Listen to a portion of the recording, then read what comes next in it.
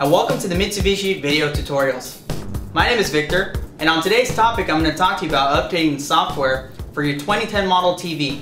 This will be the 3D feature for you guys out there. So this will be for the 738 and 838 model DLP TV. Now you have three options available to you.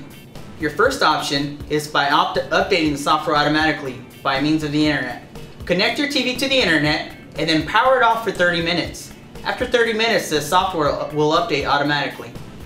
Your second option is to go ahead and go to our website at www.mitsubishi-tv.com and download it onto a USB thumb drive to connect to your TV.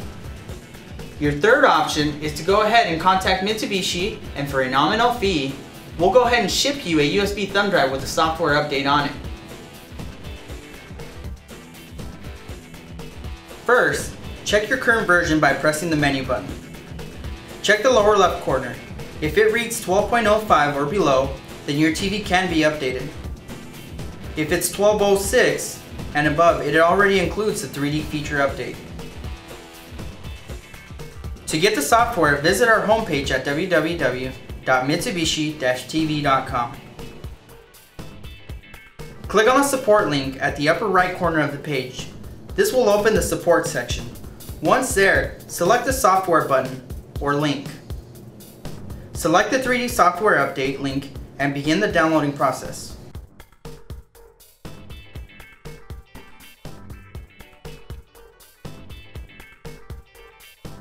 When the download is complete, select Open.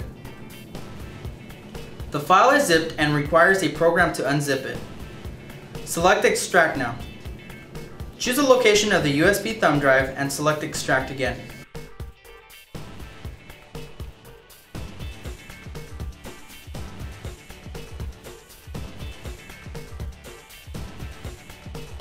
Now, not all USB thumb drives are compatible with the TV, but most major brands will work.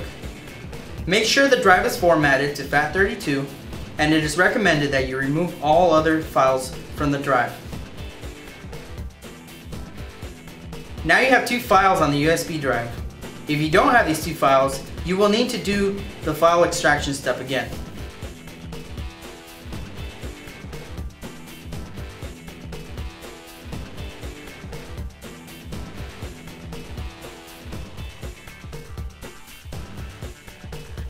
Power on your TV until it displays a picture. Install the USB device into the USB port on the back or the side of your TV.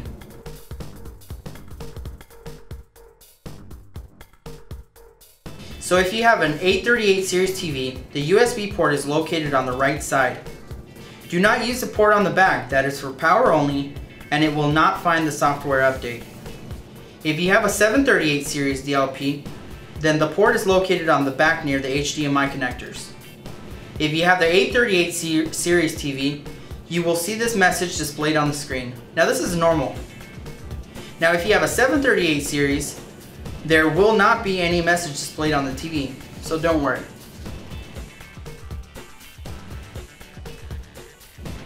Now power the TV off by pressing the power button on the remote or the front panel power button. While the TV is powered off, it will begin searching for the USB update. Just leave your TV powered off for 30 minutes.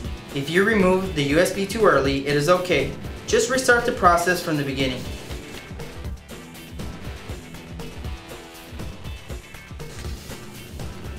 After 30 minutes, remove the USB drive and power on the TV. Verify the update has been completed by checking the version number in the menu. That's it for this tutorial. Please check www.mitsubishi-tv.com for more video tutorials.